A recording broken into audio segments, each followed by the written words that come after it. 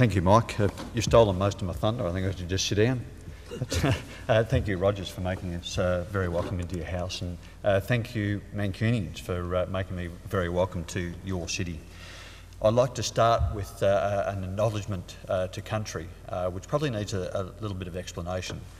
Acknowledgement country is a custom in my country to acknowledge the traditional owners, and certainly the Aboriginals and the Torres Strait Islanders have been the custodians of our country for some 40,000 years, whereas the rest of us have only been there for the last 300 years. So I had to do some research about Manchester to try and identify who were the traditional owners of Manchester. The best I could do, and it was extensive research, about 5 minutes of Googling, was I identified the Briganti tribe, who were a Celtic tribe who occupied the territory prior to the Roman invasion in 70 AD. So I'd like to acknowledge the Briganti people, who are the traditional custodians of this land, and I'd like to pay respect to their elders, past and present, and the elders of the Celtic nation. I extend my respect to other Celtic people present.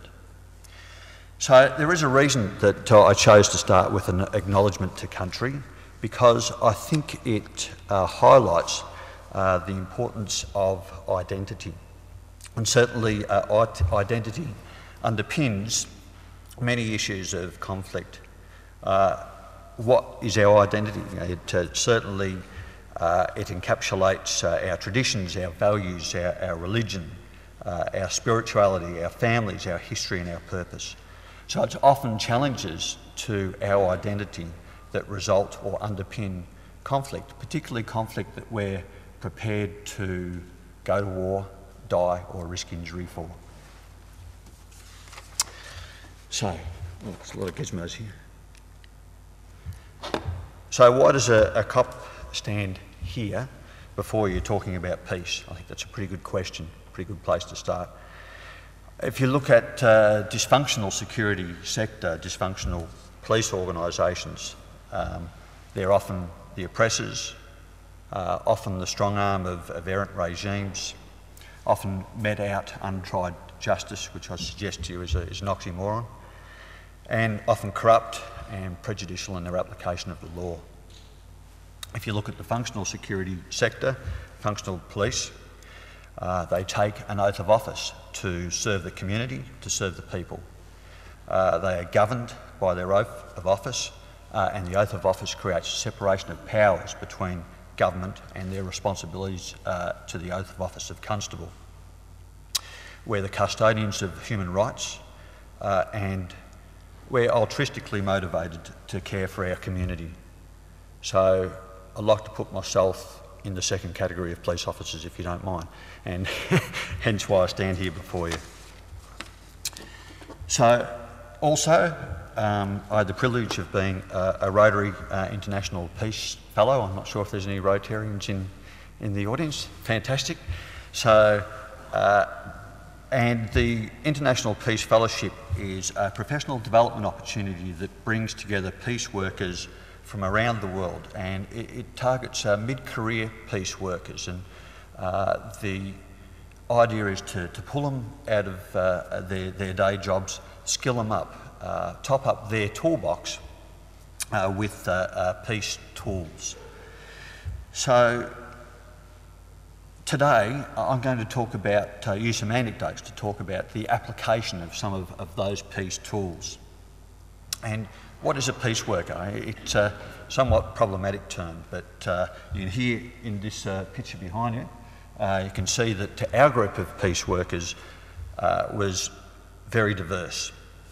There were UN workers dealing with policy development and peace strategies on the world stage, Red Cross workers involved in aid projects, academics dealing with skilling up our future peace workers, teachers dealing with schoolyard bullying and cyber bullying, NGO workers working in the post-conflict recovery space, journalists with an interest in peace journalism. There was also a charity worker from an organisation called Carisma dealing with community conflict in a place called Mosside in Manchester, and also a cop from dealing with community conflict in Greater Dandenong in Australia.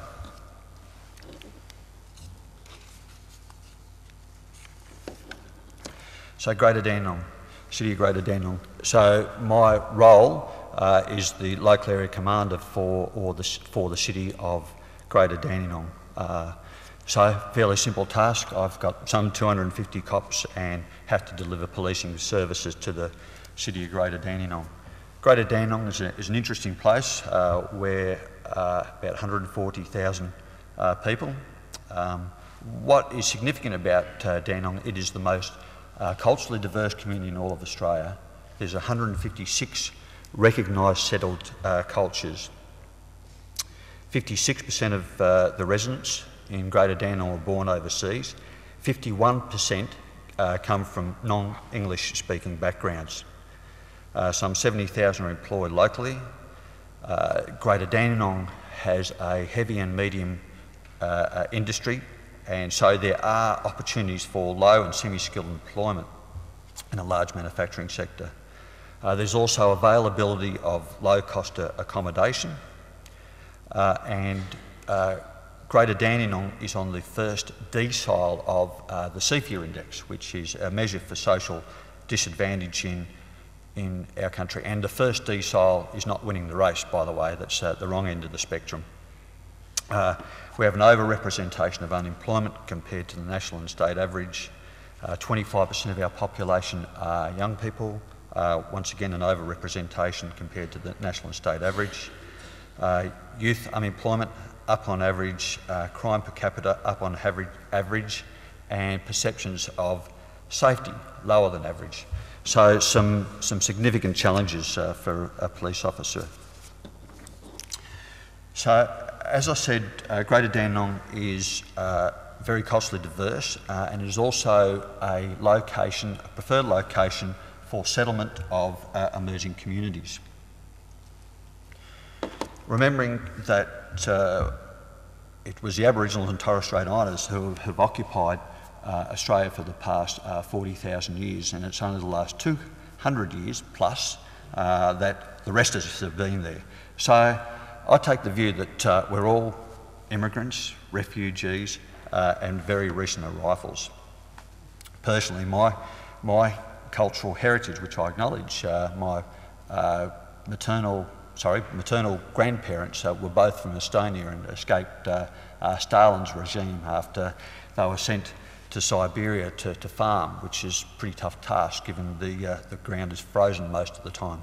So they had the resources to escape.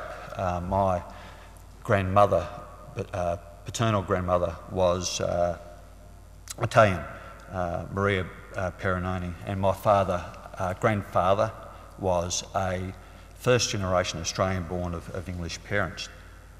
So I've got a lot of cultural acknowledging to do. So Dandenong has long been a location of settlement, and this place is why.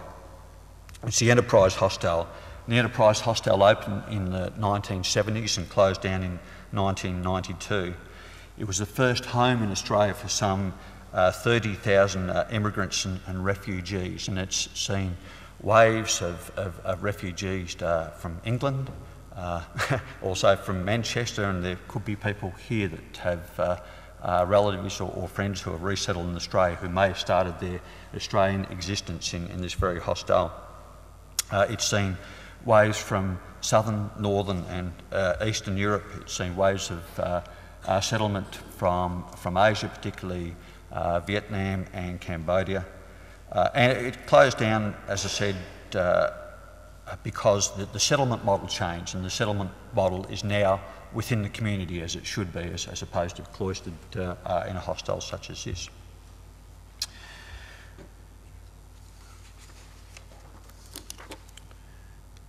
Okay, I'd like to talk about football, or soccer as we call it.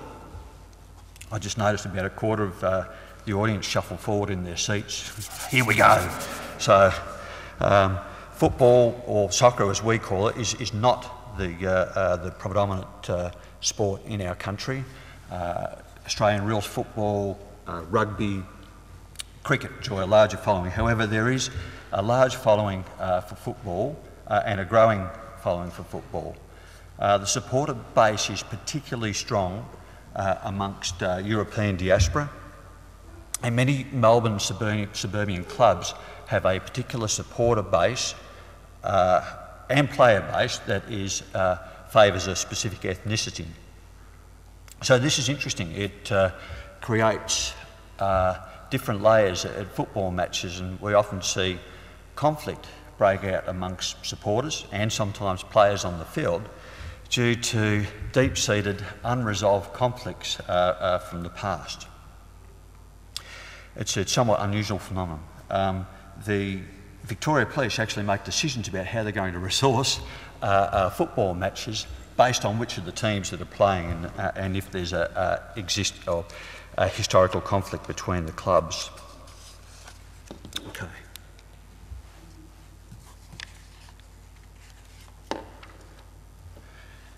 In 2011, there was a Serbian war criminal, Ratko Mladic, was jailed for war crimes committed during the Serbian-Bosnian conflict. 2011, Mladic was remanded in The Hague pending trial. Mladic was also known as the Butcher of Srebrenica, and he was the Serbian army officer who has allegedly led the slaughter of thousands of Muslims in Srebrenica. This massacre was touted as the most significant post-Nazi European massacre. You may think this is far removed from the streets of Greater Dandenong in Australia, but the reality is that there is a community of Serbian diaspora, including a tranche of some Serbian hardliners. Shortly after Mladic was jailed, there was a soccer match in Melbourne, and the soccer match was between a visiting Serbian team and the Socceroos, which is Australia's national team. The soccer match was in Melbourne's Etihad Stadium, was well attended, and it was televised nationally. At this soccer match, the banner that you see behind me was unfurled. And the banner is a pro-Mladic banner calling for his release. The banners were distasteful, they were inappropriate, they included some symbolism of Serbian hardliners, and they incited conflict, which was probably the intention of the people who hung them. So certainly during the event, the banners were removed.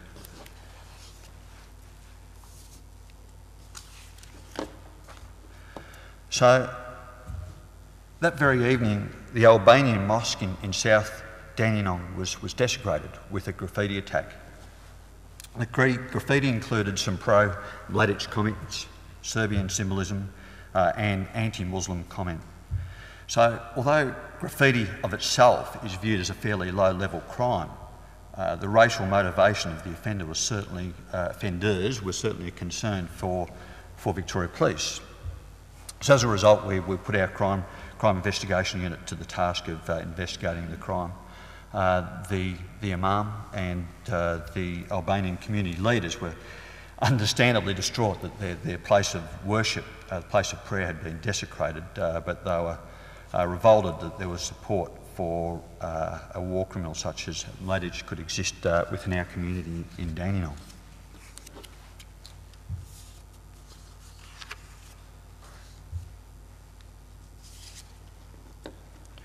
Following evening, the next evening, both the Serbian Orthodox Church and the Serbian Soccer Club in Keysborough, in Greater Dandenong, were damaged as a result of petrol bomb attacks.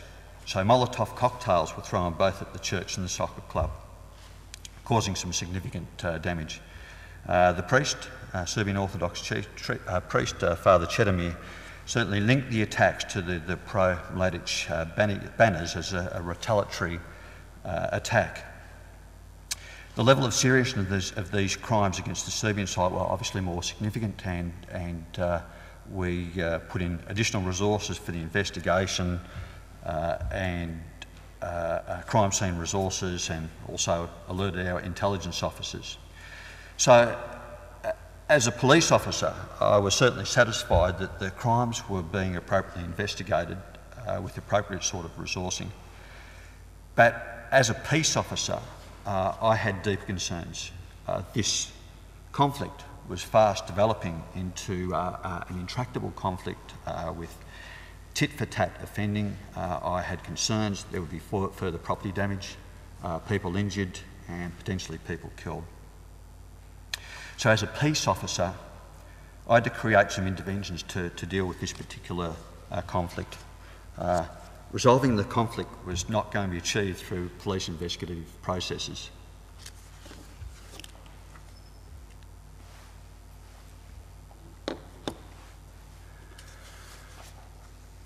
So what was the tool? What was the tool that I took out of the toolbox as a peace fellow, as a peace officer? So William Ury termed the third side. So I positioned myself as a third sider in this particular conflict. So as a third sider, it was critical that, to use Ury's language, that I stayed on the balcony.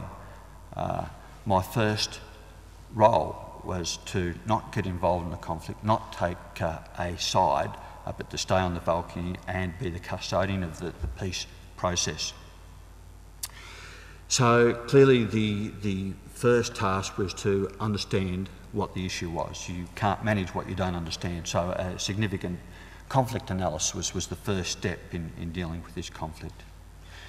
Second step was to start some dialogue with both the groups, and the starting point was clearly the religious leaders, being the imam from the Albanian mosque and the priest from the Serbian Orthodox Church.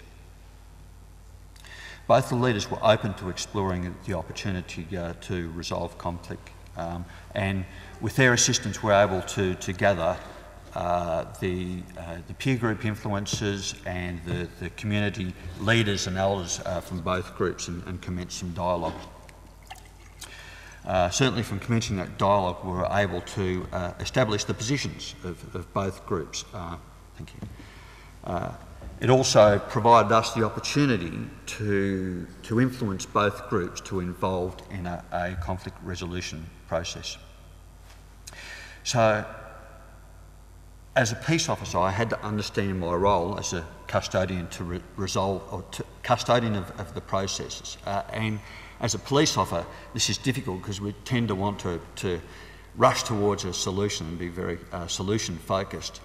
And after 3 decades of policing, it is difficult to take that sideways step. But my interest in a rapid outcome held no currency. I had to involve the parties in the conflict and had to assist them work through a solution that both parties could own.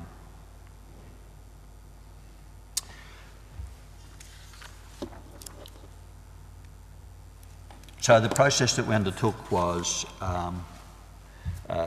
dipping into the toolbox once again was interest-based bargaining process, which is certainly well written in the work by Fisher and Ury in the book Getting to Yes.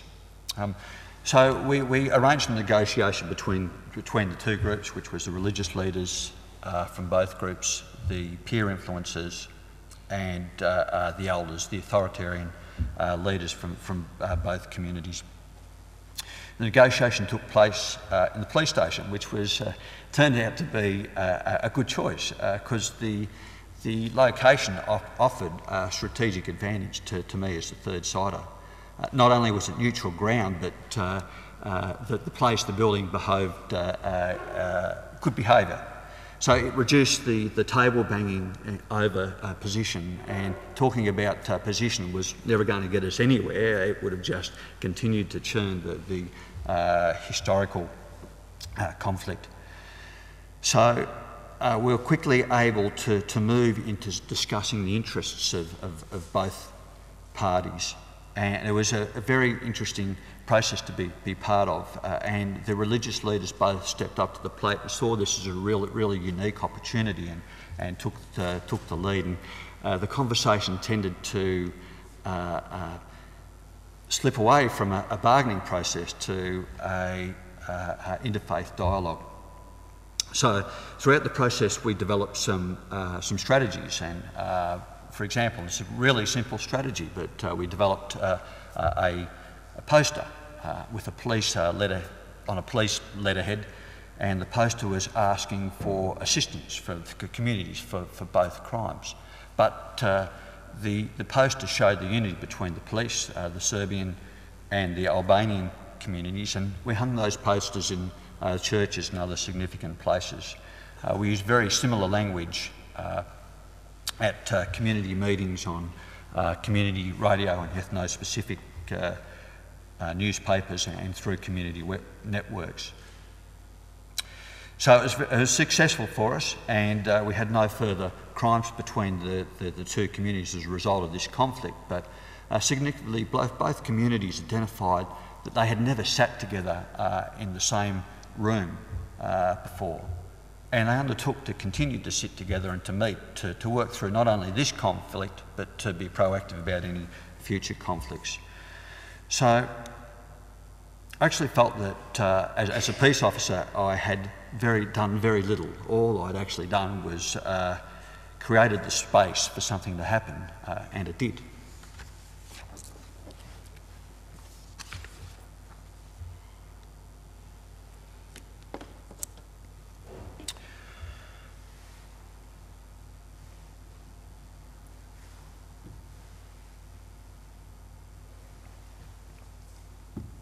So I mentioned the settling cultures in Greater Dandenong, and cultures that communities that settle in Dandenong either remain or move away, or a combination of both.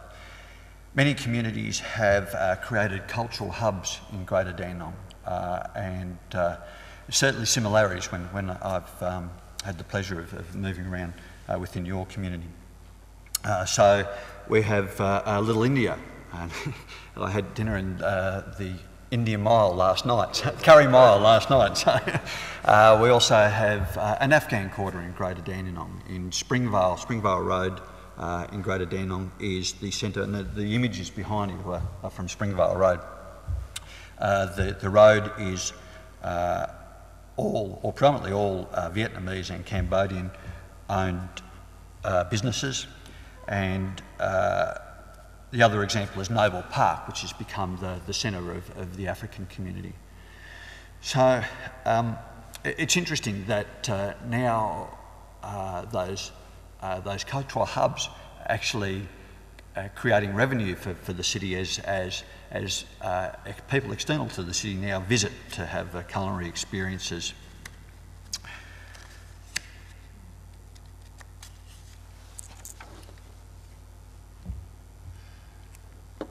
So, pictured here is the book Do No Harm from Mary Anderson, which will become evident as I talk through the next couple of slides. But the settlement journey for various cultures is vastly different. Some communities establish and organise quickly, others don't. For many, the settlement journey has been long and difficult. For many, third country settlement is second best. And with a preference to return to their native homelands, but that may not be able to happen because of lack of peace, lack of opportunity, fear of persecution, or a combination of factors. Many have spent years or decades in refugee camps waiting to return home, and then choosing third country resettlement as second best. Some have arrived as asylum seekers. And these varying settlement journeys and motivations can impact on the settlement experience, and this is particularly pronounced among young people. Young people from emerging communities in Greater Dandenong may have spent some, most or all of their formative years in refugee camps with limited or no opportunity for formal schooling. So upon third country resettlement, In Australia, many are placed in the school system based on their age and not their academic ability. Many drop away from the schooling system, are unable to find employment, become disengaged with mainstream activity, have limited skills, little or no employment experience, literacy and numeracy issues.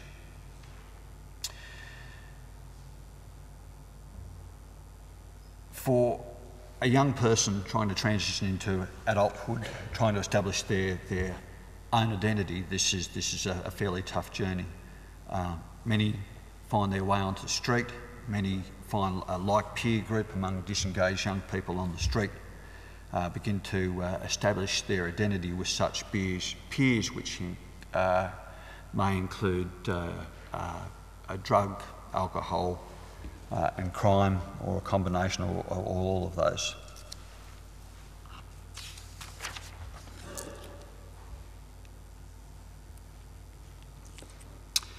One of the fast emerging communities in Dandenong is the Sudanese community.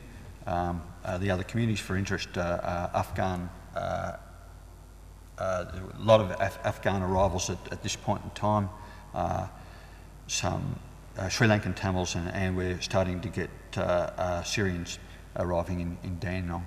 But in the mid-2000s, Greater Dandenong saw a proliferation in risk-taking street behaviours with disengaged young people from South Sudan as the offending group.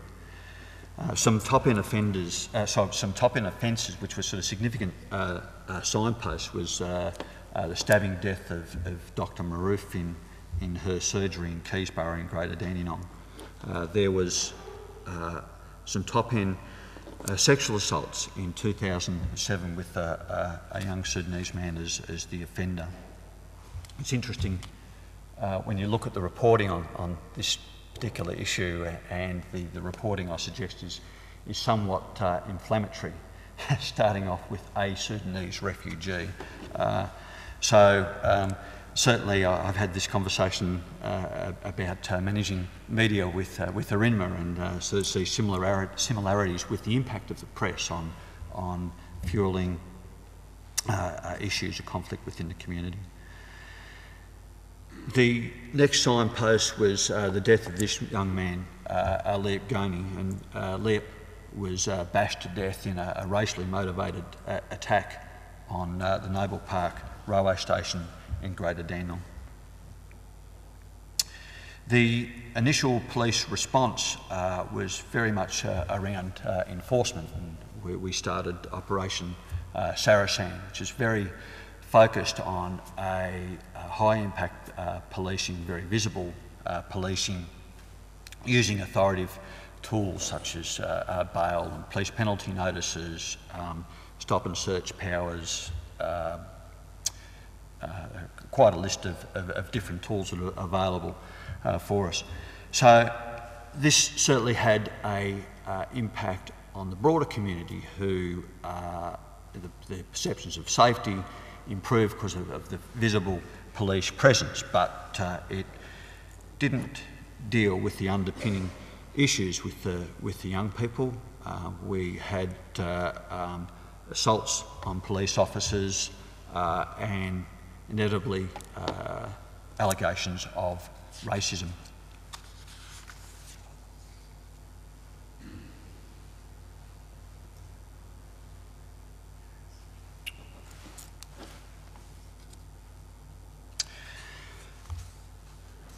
So, as a peace officer, once again, we had to turn our minds to how we could deal with resolving the underpinning conflict.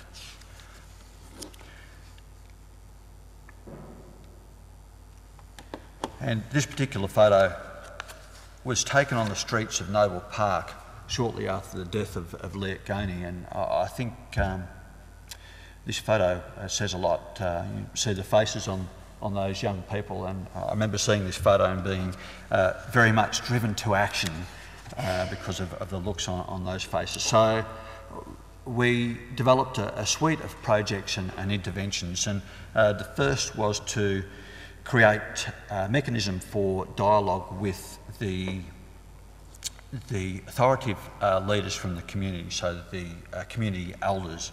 We established this document. You don't have to try and read this document, but we called it the local level agreement. It was just a written formal agreement that we would engage in dialogue, and the signatories were myself as the local area commander and the president of the South Sudanese Association in Australia. So we could use as a vehicle, a springboard, to launch conversations, whether it was reactively in response to an issue or proactively to plan specific events. And we used it, and it has become our regular mode of operation. Some examples of when we enacted this local level agreement was response to a anti-African racially motivated flyer which was produced by a white supremacist, can't even say that word, in a group in Frankston, Victoria, and they were posting these posters on lamp posts and windscreens in cars in the Frankston area. We also used it when we were planning for the South Sudanese beauty pageant, surprisingly, but the beauty pageant had been an event that experienced some significant public order issues in previous years. We enacted it for the investigation and the victim care after a young Sudanese man died on the streets in a public brawl at the Dandenong Plaza. We also used it for victim care and information sharing after the death of a young Sudanese man, which resulted after a police chase of a stolen vehicle.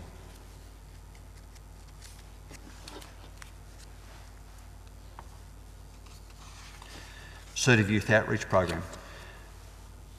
We had to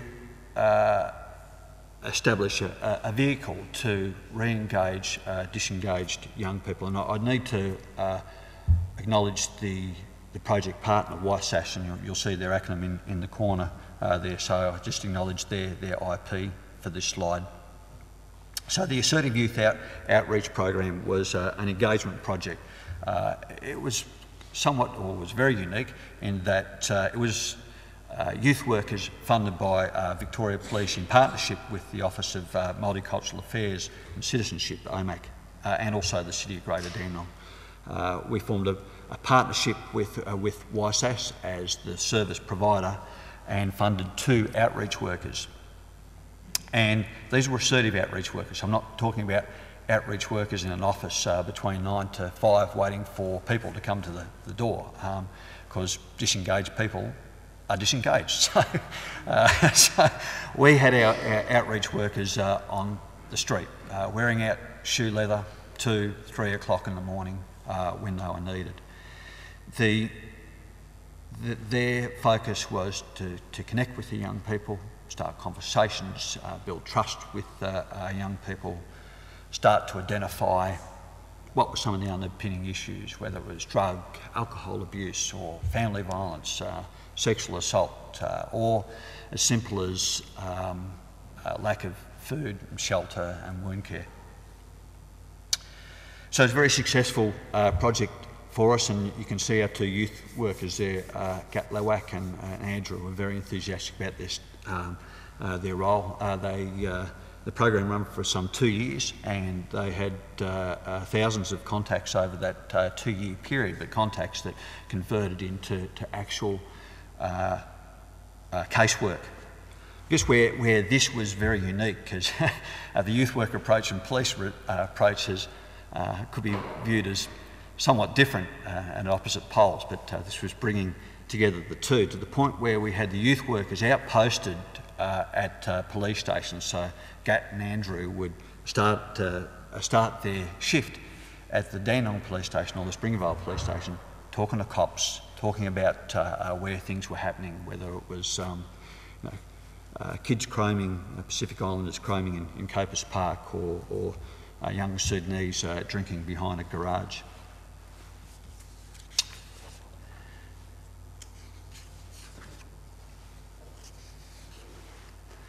The program, as I said, was very successful. We had an independent review of the program by Melbourne University, and they're quite excited by the model, and it was recognised with some drug and alcohol awards.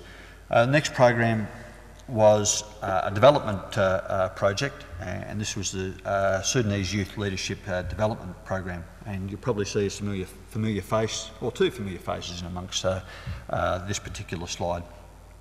So we understood that the Sudanese community elders are certainly the stalwarts of the community, providing that sort of authoritative leadership as community elders.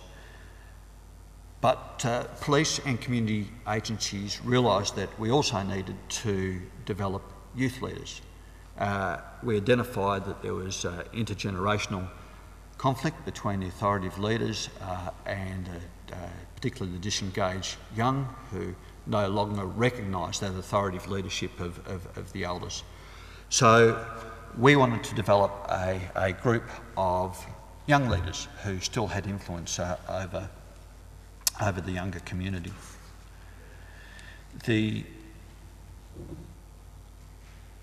Identifying the leaders was the first challenge, and we did this through sport. We identified that Sudanese young men had arranged some informal soccer clubs, which included a soccer fixture. So certainly that needed a level of organisation to occur. So we wanted to identify who were the leaders who were driving those soccer clubs. We did this by attending their games and attending their training sessions. There's a great anecdote by a couple of the boys where they couldn't understand why the cops were hanging around at their training stations, so they decided to stay on the field until the police disappeared. But it got to about 10:30 at night and they were just about ready to drop. It was dark and they were cold and hungry, so they eventually came off the fields and had to engage with us. But so over a period of time we built trust and identified the young leaders and started our first group of Sudanese young leaders. So a fantastic group, and Rotary were one of the partners in this project, and Rotary assisted in bringing Carisma over to commence the project or commence the program. And Carisma's role was to switch on these guys, switch on the idea of active citizenship, and Carisma achieved this by simply telling her story and telling the story of Mossai, which was really powerful storytelling that had a fantastic impact on these young men.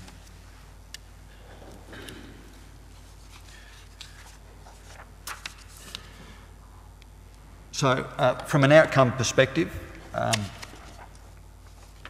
of this first group, I can happily say that all of them are now employed or returned to formal education.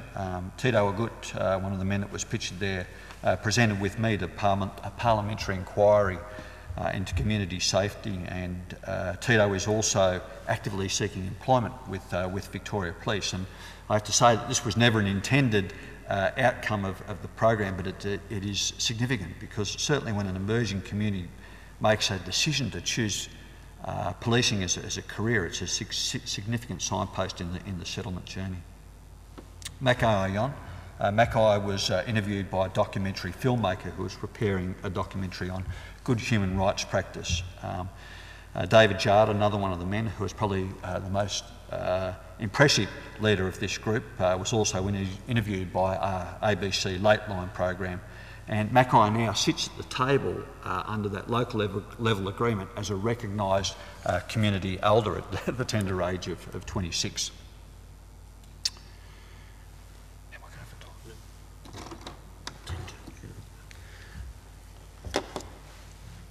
Sports inclusion. So I've mentioned soccer as one of the springboards, but certainly sports inclusion projects have been very successful for us, and I have to admit that the Greater Dandenong Boxing Club is my hobby horse, and I held the presidency at the boxing club for a number of years. So the boxing club in South Dandenong is pitched at providing, it's not pitched at training fighters. It's pitched at providing opportunity for young people to train and develop their skills. We have a membership of some 150 people. The predominant ethnicity is Afghan. About 55% of the club is Afghan. But it provides the opportunity for skills development in a rules-driven environment, which is unusual because some of the participants haven't had to operate in a rules-driven environment, but to remain with the club and to train in the club, they have to adhere by our rules, which are very safety-focused. But it's very rewarding. It's run by the police as well as community members, all volunteers. The outcome is, or the unintended, or it isn't intended outcome, but the mentoring relationships that develop at the club are significant. So hanging onto a set of boxing gloves and catching punches from young people and building that trust and starting the relationships, and issues start to come out that you can address as a mentor to that young person. So it's a commonly said in Greater Dandenong, if you want the opportunity to have a free punch at a copper without getting the strife, come to the boxing club. But we don't mind that talk, because if that gets young people through the door, well, that's a good outcome.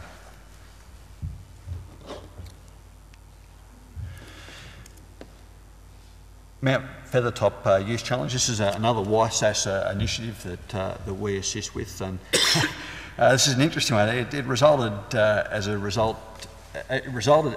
because one of our MPs actually got lost walking up to Mount Feathertop, and we saw that as an opportunity to launch a new challenge. So we take every year we take a group of young people from our community up to the top of Mount Feathertop, and this particular MP joins us. It's every year, and Mount Feathertop's the second highest peak in Victoria, and another good example of sports inclusion. Okay, so I actually don't know who this guy is, but I found this image on Google, and I thought that's a pleasing face, and much better than the faces you saw in that Noble Park photo post-death of Liep Goney. So the work that I've discussed is very much grassroots work at the community level, but I suggest to you that is where peace starts. All the policy in the world will have no effect unless there's some personal commitment and some community commitment to peace processes. Certainly peace is ongoing work. It would be nice to be able to get to the point of resolution, sit back in an armchair and celebrate that peace is done. But I suggest to you that this is not going to happen. The work of peace practitioners is certainly never done. It takes ongoing vigilance to identify, analyse and react to the next conflict. I've discussed my peace work in Greater Dandenong using examples of inter and intra-racial conflicts, but I could have equally used examples of family violence or bullying. And as I said, as we're here, there's new emerging communities in Greater Dandenong with the Sri Lankan Tamils and Syrians and Iranians also. So there is always new issues to turn your mind to. A cynic may suggest that peace is not achievable. There will always be another conflict at either community or national level. Therefore, there is no point to peace endeavours. Well, I'd probably agree with the cynic in that there'll always be another conflict at either community or national level, but I would certainly disagree with the second proposal. Peace is an ideal that should be implicit in our value set, and to not strive for peace, regardless of the endlessness of the endeavour, I suggest is the domain of the morally inept. Thank you.